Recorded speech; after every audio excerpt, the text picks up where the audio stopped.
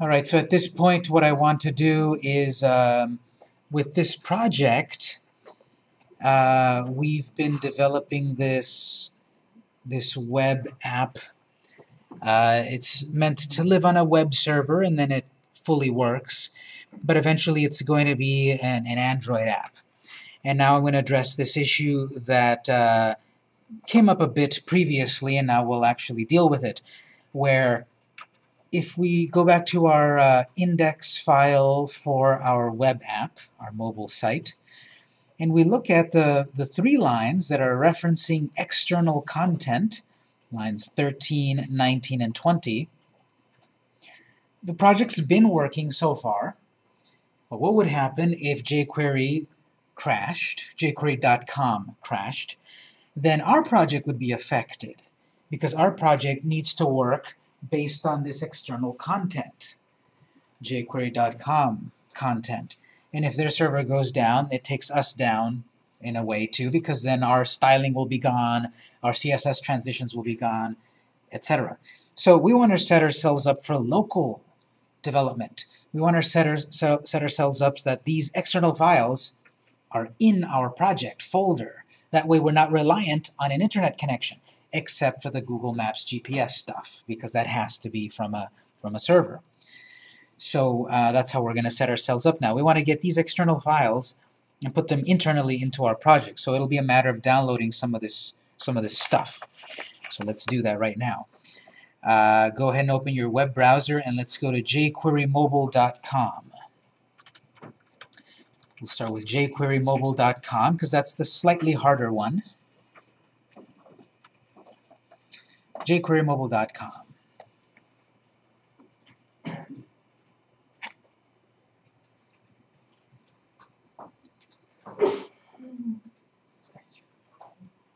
So let's go to jQueryMobile.com. On the right side, we've got a download area. Download jQuery Mobile, and we've got custom download or latest stable. And I see now they're on version 1.4.4. And we're outdated. 1.4.3, we're ancient. So we're going to fix that in a moment. I guess we should read what's different and then fix it. But let's select then on the right side, click latest stable, and what should happen is I'm in Chrome, so it went to download right away. If you're in Firefox, it may pop up to say, would you like to save the file or open the file? Select save. So let that download. It's about 7.5 megabytes. We're going to let that download. It'll probably go to your desktop. And what it gives us is a zip file, a compressed file, an archive file that has a bunch of files zipped into one file for easy internet transfer. And all of the files in that archive we do not need. We only need 2 files and 1 folder. I'll show you which ones in a moment, as soon as you're finished downloading. Raise your hand if yours finished downloading. Okay, good. Raise your hand if it needs a little more time. Okay. So as I said, what we're downloading is the whole code of jQuery Mobile, and we need the jQuery CSS file, the jQuery JavaScript file, and a folder of images. That's how those icons work. All of those data icon equals bullets, data icon equal home, they're in a folder that is in this archive that we need to extract. So if you downloaded your project or your zip file, go ahead and open the zip file so we can see its contents. So mine's on the desktop, double click it on the desktop.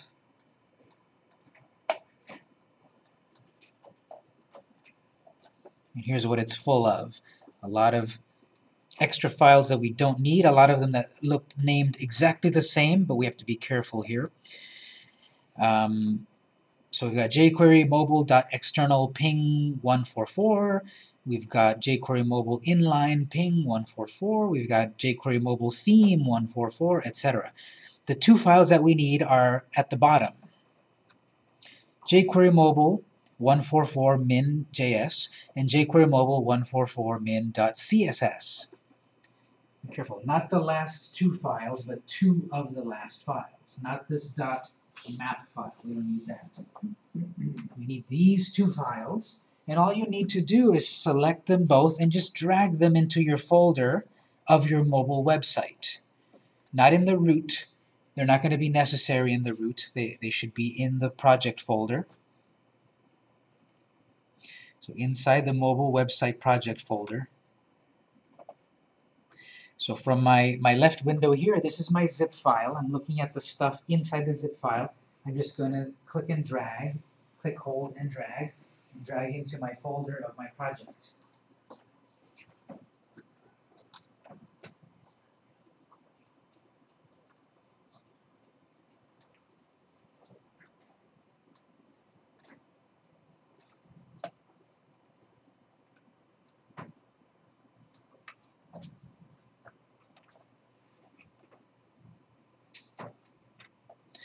So both those files, they're the two ones at the bottom, jQuery mobile 144.min.css and the same .min.js.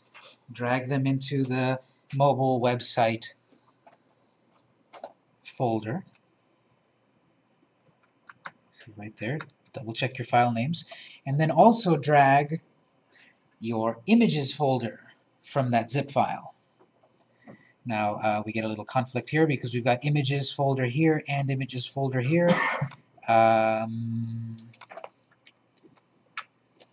drag this, what happens? It says it already contains any files you have, same names. You will be asked if you want to replace. Do you still want to merge? Okay, I think we'll be safe. But just in case, I'll put it over here first. So I'm going to see what happens. I'm going to drag the image folder from the zip file into my mobile website files. It says, would you like to merge the contents? I'll say yes.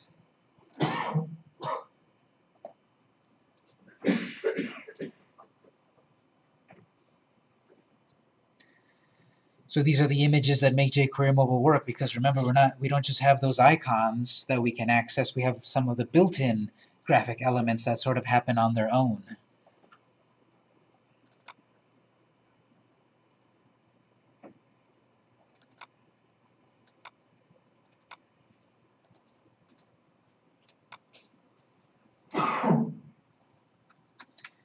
Okay, so the result is that I've dragged over these jQuery mobile files and the images folder. And in the images folder, if you want to take a look, these are the ones we've used previously, graduate student training, etc. And now we've got Ajax Loader GIF. This is the animated graphic that appears when you go from screen to screen and things might be loading slowly. So you can edit that if you want. And then SVG and ping versions of the icons. SVGs for more modern, most modern versions of the web browsers, and then ping versions for slightly less modern. So you can go in and if you know some Photoshop, or you can use Pixlr, you can go in and edit these icons yourself. Maybe you change the calendar icon, put a red dot on one of those days, or change the camera icon here, but you've got a very small size to work with. What are these? 14 by 14, even smaller than a favicon. And they're ping files. The SVG format, those can be resized to large devices, small devices, but to edit SVG files, that's out of our scope because I don't quite know myself. But SVG files are a new type of file format, relatively new, that is mathematically based. Apparently this was made in Illustrator. Anyway, did everyone copy their images and two supporting files? Alright, so now we need to copy or download the jQuery file, because jQuery Mobile works on top of and in conjunction with jQuery. So now we need the jQuery code. Let's go back to the web browser, and at the top left, the whole family of jQuery sites is here. We're currently on jQuery Mobile. Here we have jQuery, the first icon. So we're going to go find the jQuery file. This one's just going to be one file, the jQuery file. Let's go to jQuery.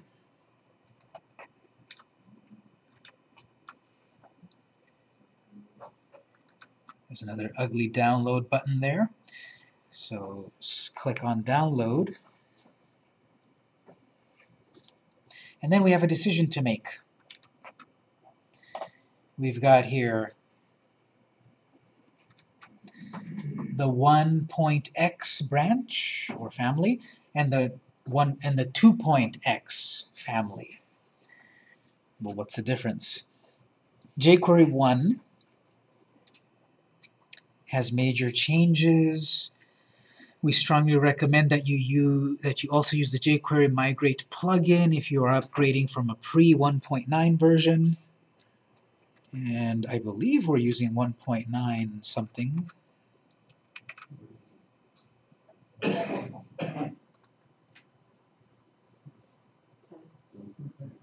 1.10. Okay, so we're not using an older version. This is saying if you're using version 1.7 or 1.8, you might need to migrate some of your plugins.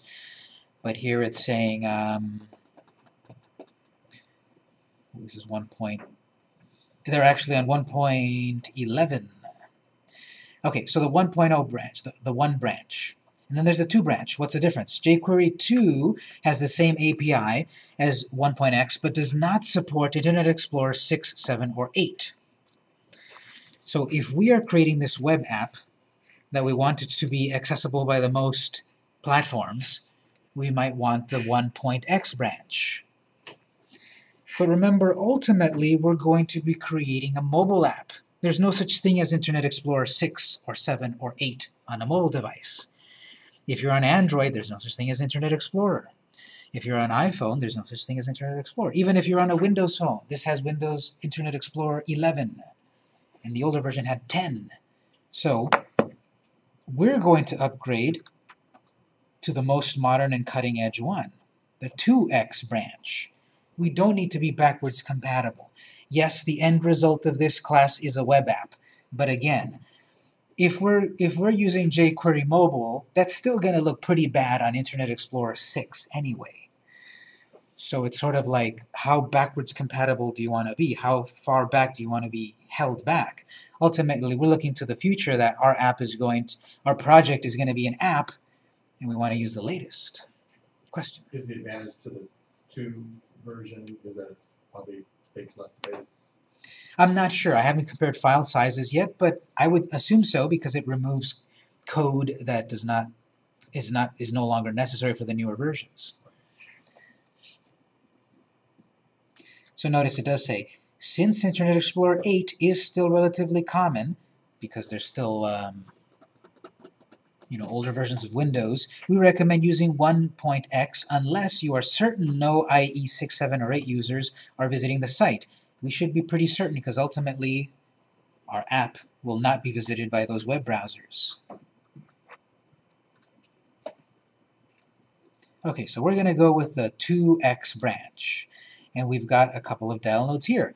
The compressed production jQuery 2.1.1 or the uncompressed development 2.1.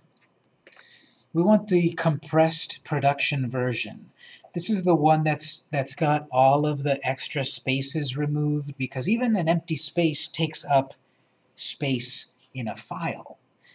So to save even more, to be even more efficient, we want the compressed version. If I click here, in Chrome, it wants to ask me to download it or not. In Firefox, it might just show you the code. Did anyone get that? A big wall of code? Okay, if you see that, try to right-click instead. Right-click, save link as, or save file as. Let me do that. Let me go over to Firefox just to see what you're seeing.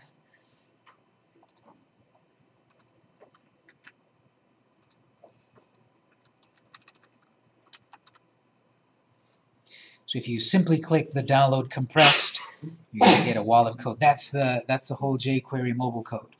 Okay, we don't want that. We want to right-click, save link as. There we go. It wants to download jQuery 2.1.1.min.js. Save that into your project folder. The same mobile website project folder.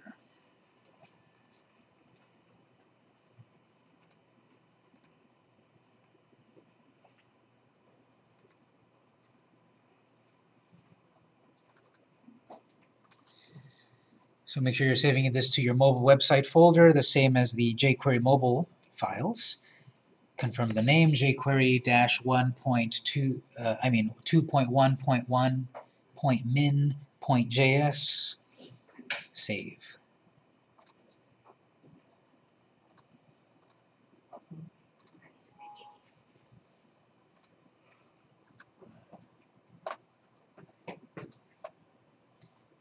Alright, so this is what you should see then in your folder. The jQuery files, and the jQuery mobile files, and the images folder. We're done, right? What are we missing? We need to change our code. Our code is still pointing to the web versions, and not the versions that are local. So we'll go back to our index file of our mobile project. We'll just go from top to bottom, line 13. This is pointing to the web version. We're going to change that file, that path. You're going to remove the HTTP part, cut that out until it only shows the jQuery file, the CSS file. And then the version number too.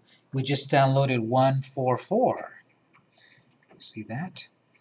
So change line 13 so that it only says the file name and 1.4.4.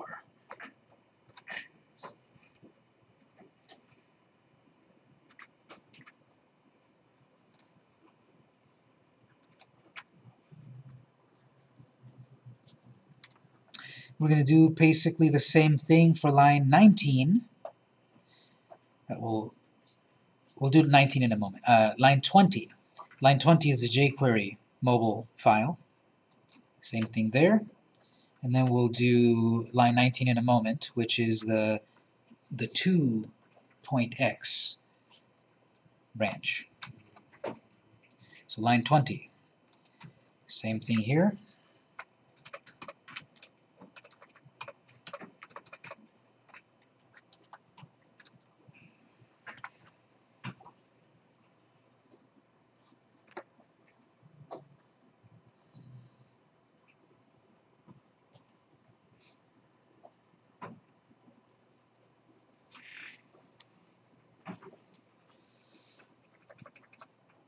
And then line 19, that one's going to be jQuery 2.1.1.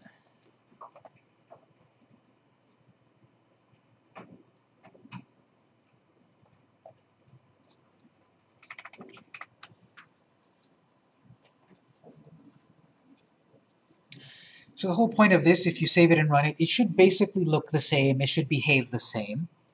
But the point of this now is that it's not dependent on an internet connection. If we didn't have an internet connection, the whole site would just be black and white, because it has no connection to these CSS and JavaScript files. And now we've got copies locally. So I'm going to save and test this in Firefox. Looks the same as before. Behaves the same as before.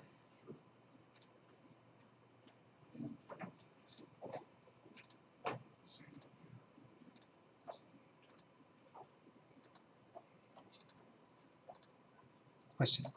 Yeah. Looking at your Firefox, can you move your Firefox? Yes.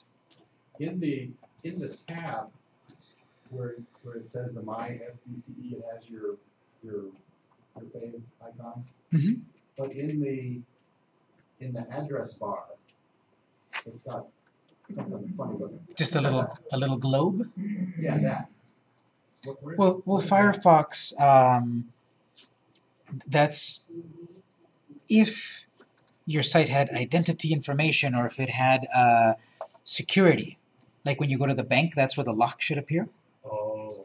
So this So is that's just, not that's not an icon type of thing, that's something that's. no, that's Firefox's internal icon to show you about security and such.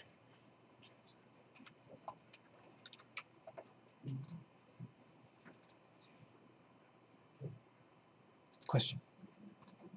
My stuff is working. Let me check mine as well.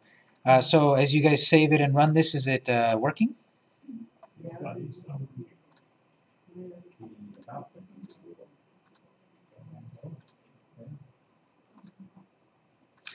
Yeah, same here. My About button doesn't work anymore. Well, it worked the first time that I loaded it. After clicking on the About button, they're not working. Yeah. So we should read the documentation. Something changed. Read? Yep. Read the directions. Have you heard of that term, RTFM? Read the funky manual?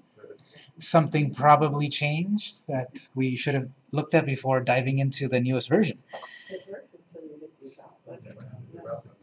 There's probably something new in 1.4.4 that makes your pop-up, your dialog box happen slightly different. Okay, so well, two things we can do here. We can either download the 1.4.3 version and move on, or we can go see what's changed and then change our code as appropriate. What browser are you using? Firefox.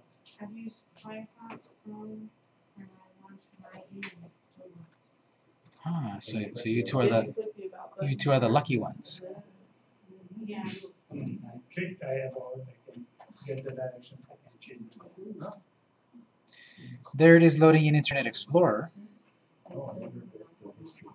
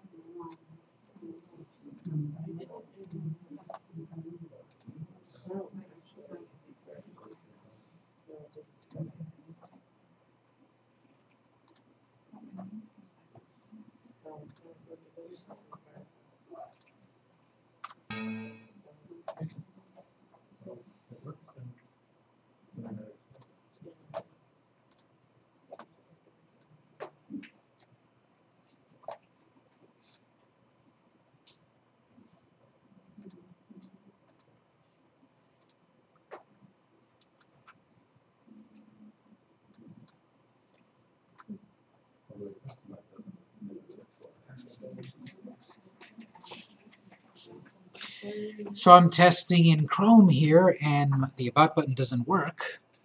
It looks like it's about to work, but then it doesn't. You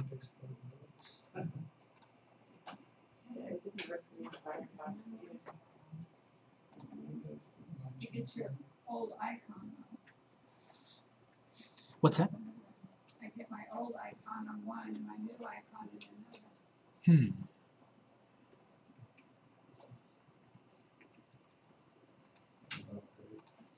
So there's a few things that could be happening here. It's that either the jQuery mobile or the jQuery files, we've upgraded them, and maybe our code for opening the dialog box might have changed, or it might be that we've flown too close to the sun, and maybe we should have gone to the 2.x version.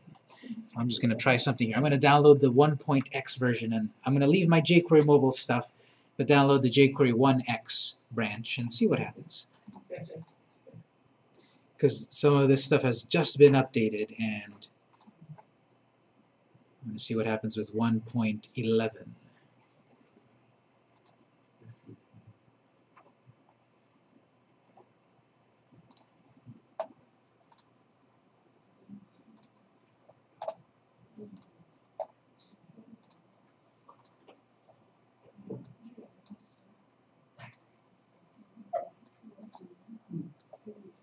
The directions works better than IE. Better than before? it's finding the actual location.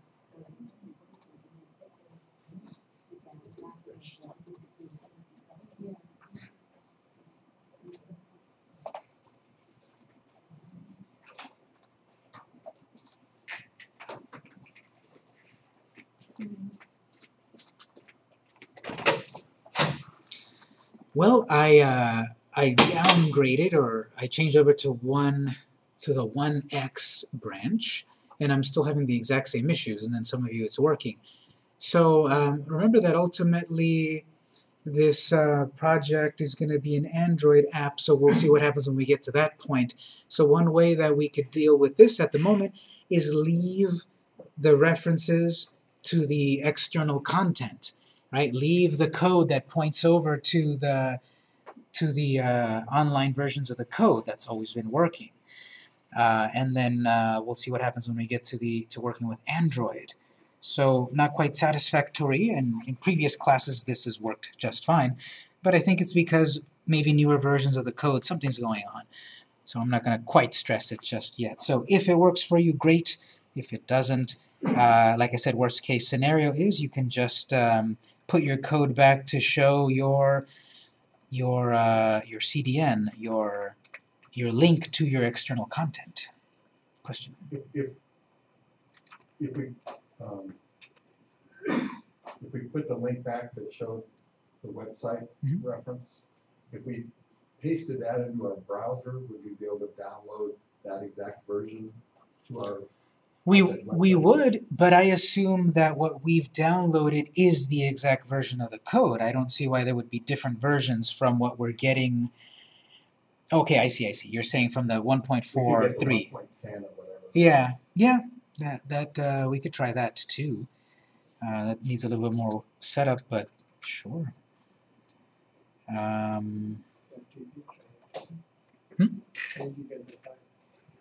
Well, you can usually see the file in the web browser if you type its full path. View source maybe, and then get the code that way. I think use the jQuery mobile reference to get it to work. jQuery didn't do it. In other words, I had to put both of them as HTTP, as links. You mean lines 19 and 20, or? Right. So you said. I changed 19 and that didn't work. Now I changed 20 and that worked. So only line 20 you needed to change to the HTTP reference, and then it worked? I have them both, so I don't know if just 20 will do it. But you didn't change your CSS file on line 13? No.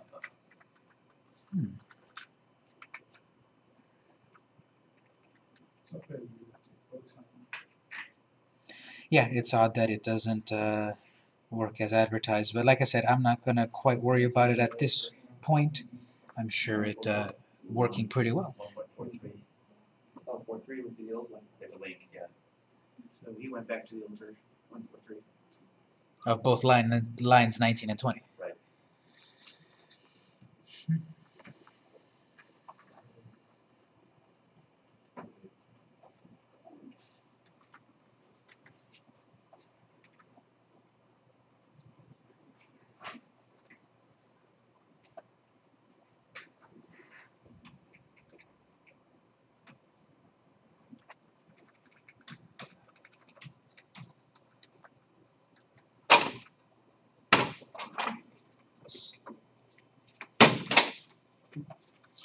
Well, in a little bit of testing, I left, as soon as I added the local version of jQuery Mobile 1.4.4, that is no longer working. So I'm just kind of troubleshooting this a little bit. Yeah, I put the new version of jQuery 2.1.1 min Hmm. local, and that worked as long as the link was to the jQuery mobile. Maybe something's going on with the jQuery mobile 1.4.4 that is going to be addressed, and we'll see 1.4.5 soon. So this is what we'll do, just so that it's all still kind of working as we wrap things up. I'm just going to undo this back to the online references, and I'll save it at this point, and then we'll deal with it on Thursday. I'll leave my files in the folder, my local files, and then we'll deal with it. But I'm going to put my code in the network folder in just a moment. We're going to wrap it up now. This is one of the last things we're going to do. That is, eventually we're going to have these the local versions, and we might have to downgrade. We might have to find the 1.4.3 versions of the code, which should be available on the website, and keep these versions as is, and then we'll go forward. But I'm going to wrap this up at this point. But any general questions? Yes. In addition to not having to rely on the web, which I think on those are pretty reliable, is it to facilitate the packaging as a mobile app? Exactly. Once we get to the point that this becomes a mobile app, all of these files, JPEG files and PNG files, everything, CSS files, are going to be packaged into one file, an APK file. And this is not going to work if our files are still on a server. So we do want local versions of all of this stuff once we deal with Android, even if we were dealing with iOS, because we want those files to be compressed into the one app file. For Android, it's .apk. For iPhone, it's .ipa, I think. So we want it compressed. We want local versions. So that's why we do want to address this. And most likely, we'll just have to use the 1.43 versions. Yes? Here's a question. On the, maybe this doesn't make a difference, but when you look at the jQuery mobile, it says the 1.4.4 works with 1.11, but it doesn't have any points after that. Does that matter? What are you looking at specifically? On the jQuery mobile site, where we downloaded it? Or is that just making reference to anything with any of the stuff being accurate? So it says 1.8 to 1.11/2.1. Yeah. So the one we downloaded was 1.11.1. It was 2.1.1. 2.1.1, yeah. Or 2.1.1 rather. But does that make a difference because it has that extra point, whatever? It could, or sometimes it's not mentioned that final point, but I know that they did mention it here, so I don't know. It could be that the version that we're trying to use is a little too new. I don't know exactly. We'll have to research that. For the moment, we'll just take it back, undo that, and keep it as is, and then continue next time.